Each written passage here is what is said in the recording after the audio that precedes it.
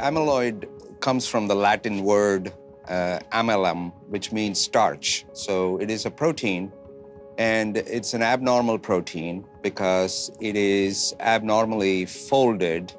And so we call it a protein misfolding disorder. And by having this unique characteristic, it tends to accumulate in the body in various organs.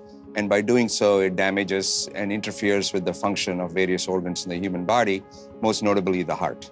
So the symptoms of amyloidosis are obviously based upon which organ is affected. Typically, there are two types of symptoms you see when the heart is affected. One is heart failure, and heart failure symptoms are typically shortness of breath, fatigue, lack of energy, and generalized weakness. And then another group of symptoms are related to irregular heartbeats or heart arrhythmias.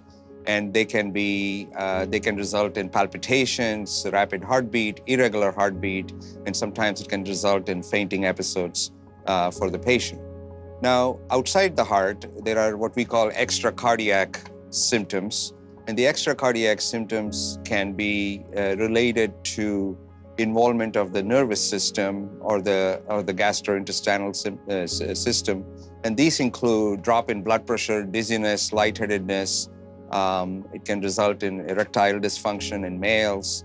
It can cause diarrhea, constipation by affecting the GI tract. And it can also cause kidney dysfunction by affecting the kidneys. Amyloidosis, depending upon the type of amyloidosis, the prevalence actually varies. So there are really two types of amyloidosis. So that is based upon the type of protein that is involved in the formation of amyloid. And amyloid, when it deposits in various organs, depending upon the protein, its prevalence varies. So there are two types of protein. One is called transthyretin. It goes by the abbreviation TTR. And TTR protein is produced in the liver. And TTR abnormalities are of two types. One is genetically determined. So in other words, there is a genetic abnormality which drives its manifestation. The other kind of protein is called light chain protein. So based upon the abbreviations we use to describe the two types of amyloidosis, we either call it ATTR, amyloid TTR, that's the TTR protein, or amyloid light chain, or AL amyloid. And so the prevalence of AL amyloid, fortunately, is not that high.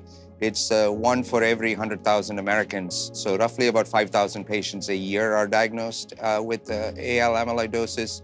ATTR amyloidosis, however, is much more prevalent. In the African American population, about 3 to 4% of African Americans suffer from this condition. Among the Caucasians, especially white males over the age of 60, there is a prevalence of about 10% in that population. In terms of diagnosis, there are a number of tests that we can do to evaluate the heart.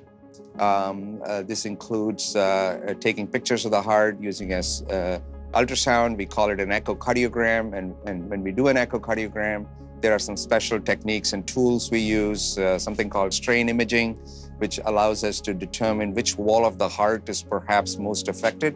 And then there's another imaging study called a cardiac MRI, where we can not only understand how the different walls of the heart are affected, we can also actually quantify where the deposit is and how much damage the heart muscle has suffered as a result of the deposit of amyloid protein. And then there is a third imaging study, which we call it a technetium PYP scan, which allows us to discriminate patients who have ATTR amyloidosis from AL amyloidosis, which is important because the treatments are so different for these two conditions.